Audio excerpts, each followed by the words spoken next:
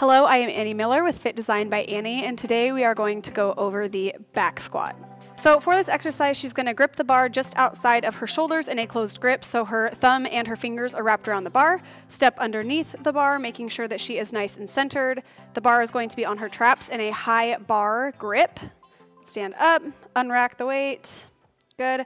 Her feet are wider than her shoulders and slightly turned out. They could be straight forward or slightly turned out. Her eyes are straight ahead or slightly down in front of her. She starts with nice tight glutes and her rib cage is pinned down. As she descends, she keeps that neutral spine until her hip crease is below her knees. Good. And then drives her chest and her hips up at the same rate. Go ahead and do a few. You'll notice that her hips and her shoulders are raising and dropping at the same time. Her entire foot is on the floor and she is gripping the floor with a nice tight C shape. Good. She squeezes her glutes at the top.